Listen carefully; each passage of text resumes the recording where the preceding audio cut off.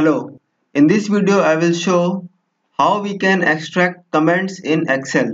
Okay, so you can see I have a worksheet here which has a sheet 1, okay, and which has a small table here. Okay, now you see that in cells G6 there is a comment, okay, G7 there is a comment, okay, and G8 there is a comment as well, and G9 too there is a comment, okay.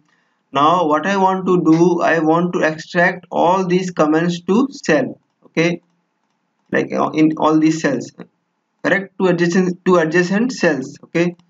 So how this can be done, okay. So let me show how this can be done, okay.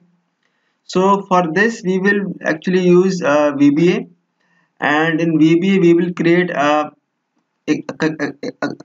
custom function, okay, a custom function, sorry, a user defined function, okay, using which we will get this done, okay. So let me click on developer, then click on Visual Basic, then click on insert, and then click on module, okay.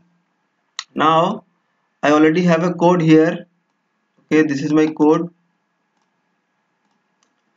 okay, fine. So this code, what this code does, this code actually creates a user defined function which has name extract comments, okay.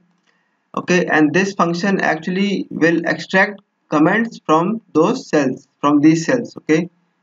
So this is the function, okay, fine. Now let's use this function,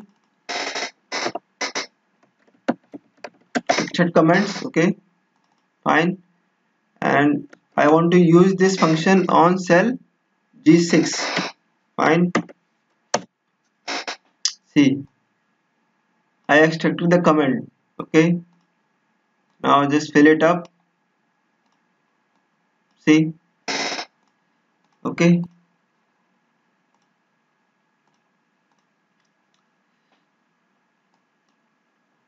fine. See, this was the comment and this is the comment here, okay. This was the comment and this is the comment here, okay, fine.